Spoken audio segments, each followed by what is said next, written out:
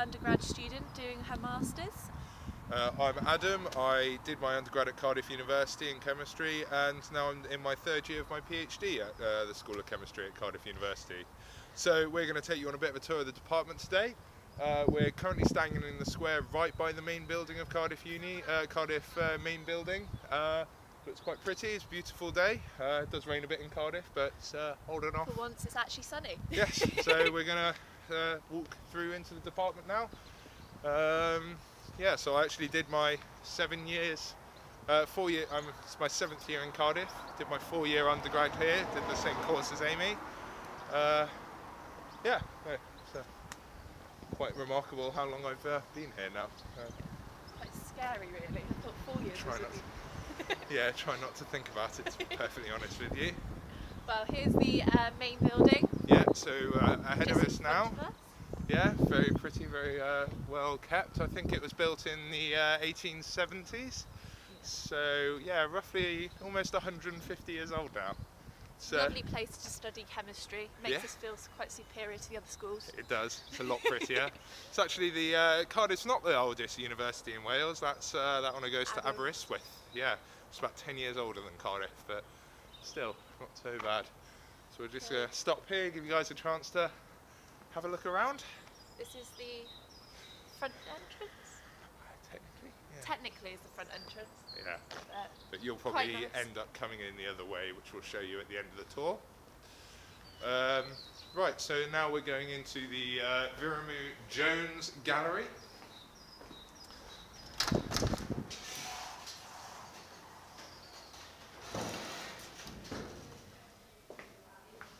So this is the main entrance to this building. So it used to be split quite in half with Earth Sciences on your right and chemistry on your left. However, now it's basically commandeered the entire building. Yeah, we're spreading out slowly and so slowly. You'll experience most of the lecture theatres in this building, but centre tend to stay within one room, one lecture theatre, depending on your year group. Yeah. So get used to going to different parts, but you will tend to be in one built part for one year and the next. Yeah, exactly. So we're just going to walk up to the stairs, going up to the science library now, outside the council chambers.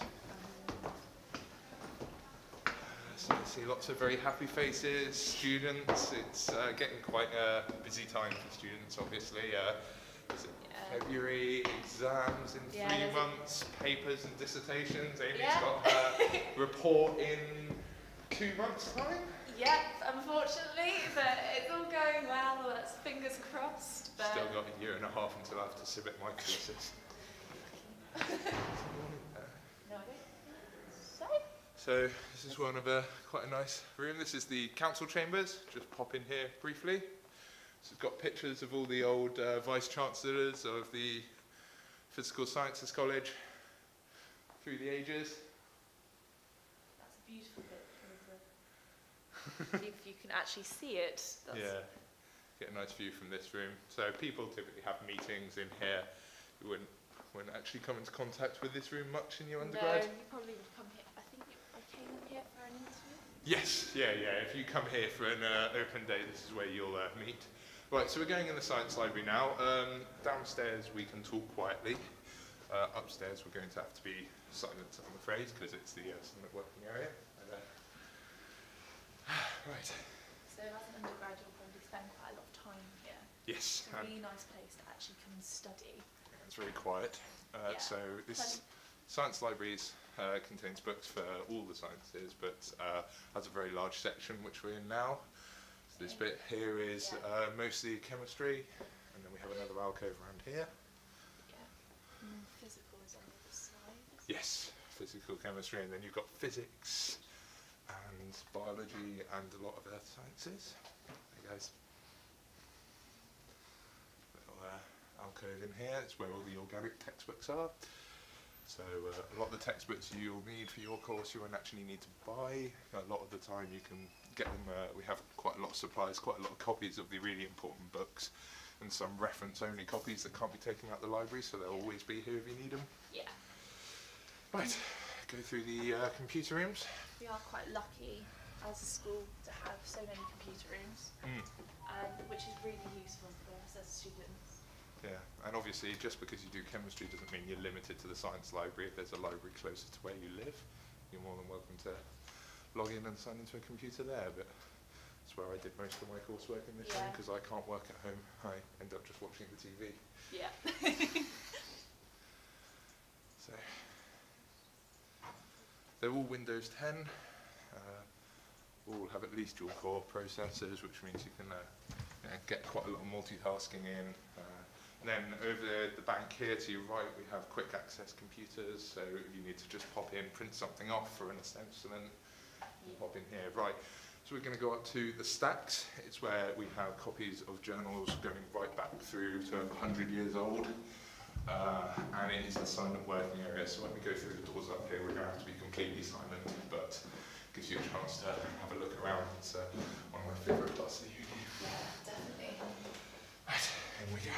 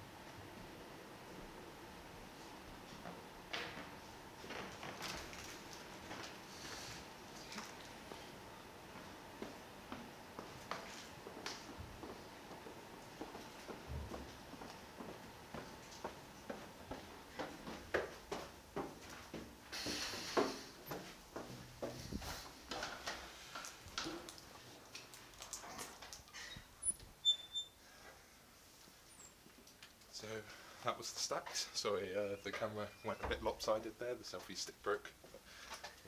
Push through. But yeah, that is like one of the nicest places to go and study, especially if you're wanting to be quiet, because it's just a nice place to work. Yeah, exactly. It's very old worldy. It feels like that as well. Yes. Yeah. Sorry, you're getting quite a nice view of my arm. I'm now having to hold the phone up. Okay. So now we are heading through into the actual chemistry department, the heart of it. So you see the welcome to chemistry sign up here, just ahead of us here. Sort of, I'm pretty sure the decor was fairly similar to when we first moved in all those years ago. Seems quite iconic. If you watch Doctor Sherlock Who, and Doctor Who, you probably recognise these corridors. BBC do a lot of filming around here. So to the left-hand side of us, we actually have one of the biggest research groups in Cardiff University called the CCI. So if any of you haven't heard of that, that's the Cardiff Catalysis Institute. So obviously, as their namesake suggests, their entire research group is based on development of new catalysts for processes, typically driven by industry applications. So people that, a lot of Johnson Matthey, other important industrial groups will have links to Cardiff University to develop and improve processes that exist, or develop new catalysts, move away from the more expensive toxic metals to some of the less toxic and cheaper metals. It's not the department I work in, but... we're both all inorganic chemists. Yes, yes. So a lot of inorganic chemistry is used in catalysis, but as a subject it is quite distinct. Yes. So that's the CCI. So we're moving through here. This is where this is the little chemistry corridor where we have pictures of all the years. All the years, plus some people that won awards. Yeah. Then we come in onto our left, will be where you spend most of your practical labs. Yes, teaching labs here. See if we can cut into that at a later date. We'll just pop outside for it for now. Yeah.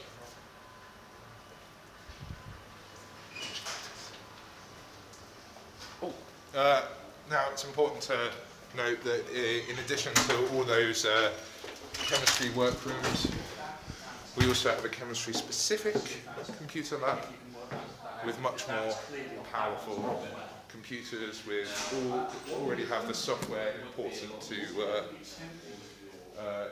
your chemistry degree already loaded up. So I don't know if any of you guys have tried to use a computer program to draw chemical structures like Word, but it's very difficult. We use a program called ChemDraw, which is very expensive, but we don't pay for it, so we also got site license. We also have dry labs, which, especially if you're doing physical modules, that tend to be computer-based. So we use the computer rooms as a form of assessment, really, to allow us to interact with PhDs and gain greater knowledge. You okay? You look like you're crying. My eye won't stop. I don't think we can go in there teaching labs just yet. Right, so we are going to head into both lecture theatres. They've both been recently renovated, not the summer just gone, the summer before that. So they carry sound very well. They're designed sort of with acoustics in mind, so you can hear right from the back. Every lecture theatre in the chemistry department is equipped with Panopto, which is the university's lecture recording software. And as an undergraduate, that is very useful, especially when you are trying to understand a vast amount of content in a short space of time. You can actually re-listen to the lectures and pick up stuff that you might not necessarily have understood or heard before, and believe me, I've done it, where you've written something down which is you thought was correct, in actual fact it was completely wrong. So Panopto is one of the resources that are really useful. Yes, no, it's especially if you go on one of our year abroad programs. That's either chemistry with a year abroad or chemistry with a year in industry.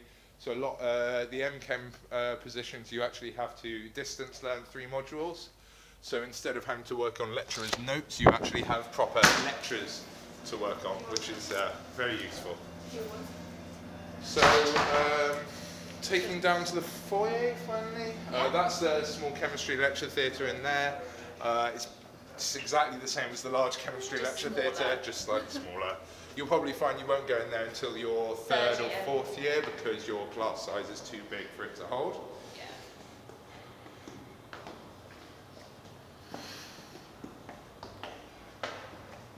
So there are 3 teaching labs in Cardiff School of Chemistry, 2 organic ones, one larger, one smaller.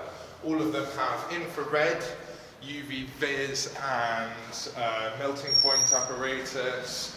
The larger one has a 60 megahertz baby NMR spectrometer with a rare earth magnet, which is really cool. You'll be able to do NMR spectroscopy as an undergraduate yourself, practically. It takes a bit of fiddling with, but it does work very well. Yes, definitely. Towards the end of the corridor here to the right, we have the analytical section of the services department. So that's mass spectrometry and LCMS, so chromatography, things like that. Also a really good TGAMS, thermogravimetric analysis. It's quite a specialised technique, which Amy knows very well, doing materials chemistry. Yeah. It's essentially controlled burning, controlled oxidation of materials, so to give a idea of how much material you've got on a surface. You're measuring the mass change when you burn it off, essentially. So this is the chemistry foyer, so spaces to eat and work. During your long lunch breaks, when you'll be doing one of your long hours, long days of chemistry. It doesn't really depend on what university you go to. No. Chemistry is very hours intensive wherever you go. Nice to have a chill point. Yes, to the right of us we have the head of school's office and some rather cool old chemistry equipment, including a balance from the 1880s. Quite cool how that works.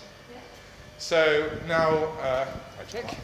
We're coming back outside into the car park, which is the back entrance. So you can see the horseshoe building sort of arrangement of the building. So over there we've got the entrance. Over there you've got your earth sciences and some bio labs. And then the middle, that building over to our right is where we just were, the Viramu Jones Gallery, and then behind us is the chemistry department. Right. Then, Yeah, I'm tempted. and when we cross the road, we are quite literally opposite the SU. And over there is the Cathays railway station as well. Very convenient if you want to skate. Yes, so save you. A lot of people do commute in from Newport and sometimes even Swansea. We're actually currently building a brand new face that will be completed within your lifetime as a student here at Cardiff University. But I'll be long gone before they do that, hopefully. Fingers crossed. Yeah. Right, so paying attention, we'll cross the road. I imagine we'll just cut this bit out. I hope so. So the one thing everyone says about the student union in Cardiff is it's great, except the steps. Yes. You will fall down them at some point. I have met multiple times. My girlfriend fell down them on her first night out in Cardiff. To be fair, I didn't Had do to that. miss the rest of Freshers Week. I got my heels stuck on, so that was painful. So behind us, actually, you'll see the student bar, the TAF. Quite an important place for a lot of students. Yeah. Plus with people dressed up. So if you notice, it's actually the SU voting season, so it's the election season. We're doing the interactive 360 tour of Cardiff University Chemistry Department. Wait, you're videoing right now? Yes. You can see, oh, what, you guys campaigning? What for? The education, is it? We're all doing different things. All different ones. I'm doing education. Oh, nice one. So you get to take a year off your studies, don't you, if you do that? I'm graduating tomorrow. Ah, fair enough. Nice one. Right, so we're at the top of the student union. It's actually a bridge over a railway, but you get a very nice view of Cardiff. So directly in front of us, we've got the main building where we just were. Behind us is obviously the Students' Union. Cardiff city centres, if you follow the road to your left, and then a lot of the halls to the right. So we're quite central, quite in the middle of a lot of things, and there's plenty to do around. Yeah. So I think And on days like this, great Instagram photo. Yes, fantastic. And a lovely place to sit and have a beer. Yes, definitely. Right, well, thanks very much for listening. Been very good listeners, I guess. Let's hope. Gonna have to try that again, I think. Okay, take two on that one. So that concludes our tour. Thank you very much for listening. I hope you come to Cardiff University, and best of luck with your applications. See ya. Bye.